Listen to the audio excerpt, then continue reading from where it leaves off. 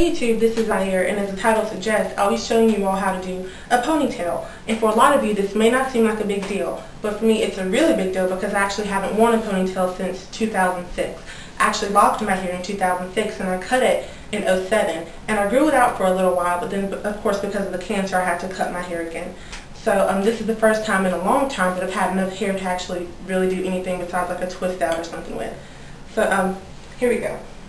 Under this scar, and the thing is I wore this style earlier today, so it's kind of still in the form of the ponytail from earlier, but I'll show you anyway. Don't mind. It's just like a day old twist out, and I typically just wear a twist out just to keep my hair detangled really. I'm not into the whole curl definition and all that kind of stuff, I could care less, but I have this thing, I hate knots, I hate tangles, and a twist out for me is the easiest way to eliminate that. So the materials I have here, you need just really a couple of bobby pins. Make sure that they have a little bulb on the end so that they don't snag your hair. And I have a little elastic here, and it has no metal on it, which is really good too because you don't need anything getting tangled in your hair. No metal on there. And so what I'm going to do is just gather my hair in the back. And the thing is, you may see some parts, and it's only because I had a twist out earlier so it was parted, but that can be easily camouflaged. So I'm just going to take my hair and gather it. And this is a really good thing for us short-haired ladies who want the look of a full ponytail but don't have enough hair to achieve it. So I guess I could kind of call it my faux pony. Some people call it a puff, but I like the sound of the ponytail better, so I'll call it a ponytail. So what I'm just doing is wrapping the elastic around as much hair as I possibly can. And the goal here is not to get it super tight because I don't need any hair breakage and I don't want a headache. So what I'm doing here is just taking and tucking the pieces here. Make sure that I get the edges in there. And it may not be perfect, and it doesn't have to be.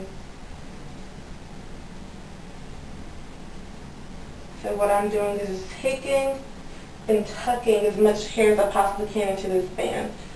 And I'm actually just going to fluff out the ponytail here. I think I did it better earlier. It's always like that when you get on camera. It always doesn't want to do like it did before.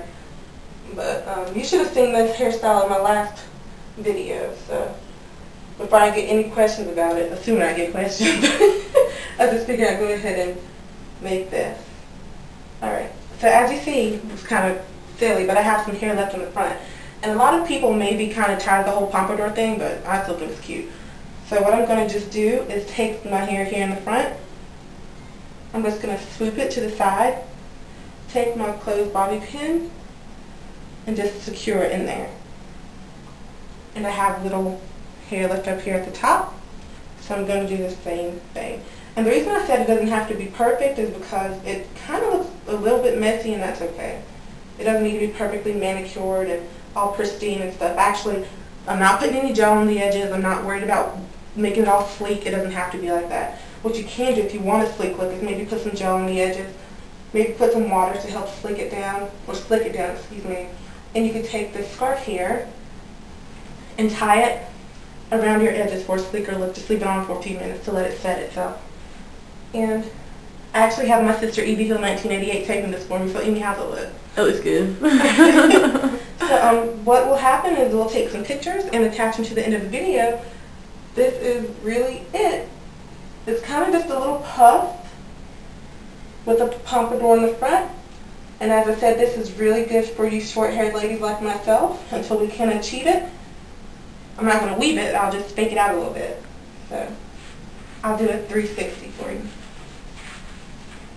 That's it. We'll take some pictures. Thanks.